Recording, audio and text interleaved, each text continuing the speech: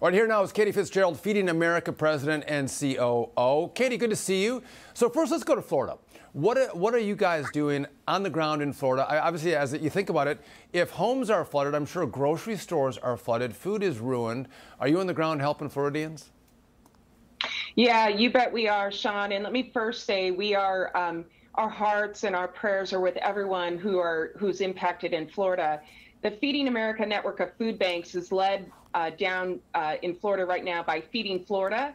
And what we do is we're there 365 days a year. So we have a plan in place that we have already activated.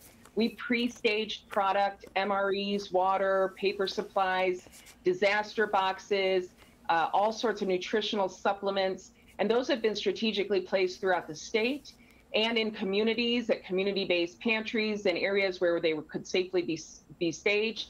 And so we're activating now to get that food out to people. Of course, we're in still search and rescue mode in many communities, but people's needs for housing and food are vital and immediate right now. You know, let's pull back a little bit. You look at the country as a whole and the food banks that you offer assistance to Americans. Have you seen a rise in the number of people coming in and needing food assistance? Yeah, sadly, Sean, we have the increased prices on food and certainly in fuel before prices went down somewhat now are just cutting into people's budgets. And people are having to make really difficult decisions between do they pay their rent, their mortgage, their medical bills or prescriptions, or get food. And people will cut food. So we have seen record lines at food banks, even over the summer. August for many of our food banks was the highest they've seen, even as compared to the pandemic. The difference is we're not in the pandemic, so people can go to their local pantries.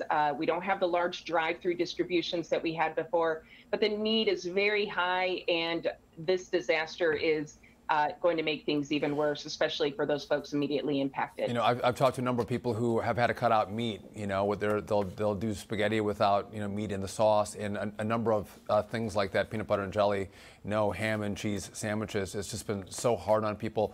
Talk to me about what you think is going to happen on food prices. We just heard Jeff Locke talking about how this hurricane can impact fertilizer prices, the war in Ukraine. Ukraine's a breadbasket that helps feed the world. Energy prices are up. You know, what do you see with food prices? Are we going to see some dissipation in prices, or are they going to continue to rise?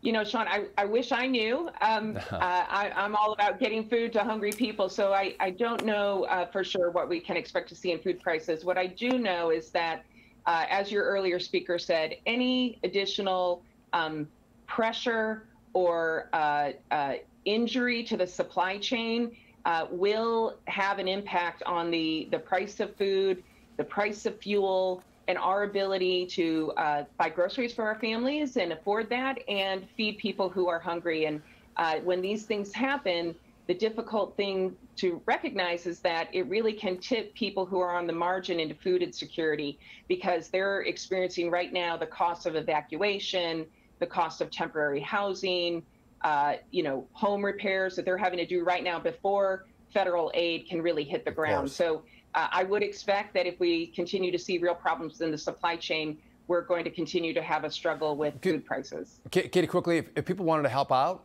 where do they go if they want to donate to your organization? I can't hear you. If people wanted to donate, people want to help out, where can they do that? Oh, we lost Katie, I think. All right, well. Sorry, Sean, I lost you. I think we lost you. We got little gremlins in our connection. I apologize for that.